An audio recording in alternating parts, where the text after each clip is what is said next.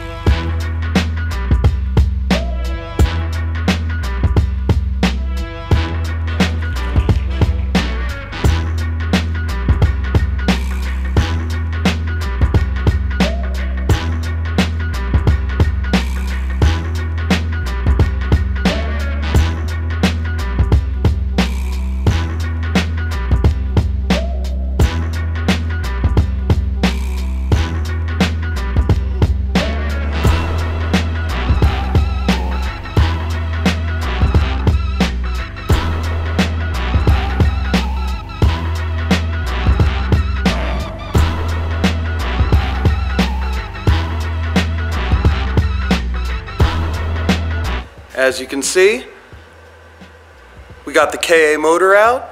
It is right here. It does run well and everything, so I'm going to either sell it or give it to a friend of mine who uses KAs, not sure yet. Now we can begin the progress of actually building this car, which will start with the strut towers.